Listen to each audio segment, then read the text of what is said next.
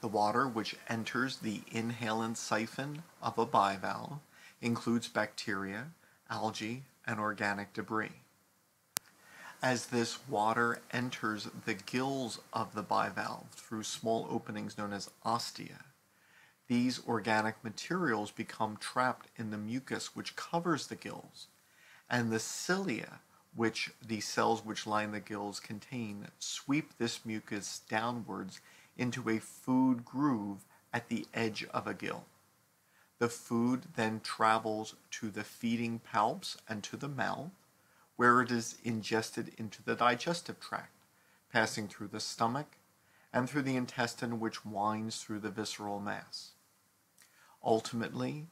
waste which is not absorbed will then be released from the anus, which is very close to the exhalant siphon, allowing the waste to easily pass into the water which is leaving the bivalve. In a similar fashion, the urinary wastes are also discharged into the water which is leaving through the exhalant siphon, and gametes can also be discharged in this way as well.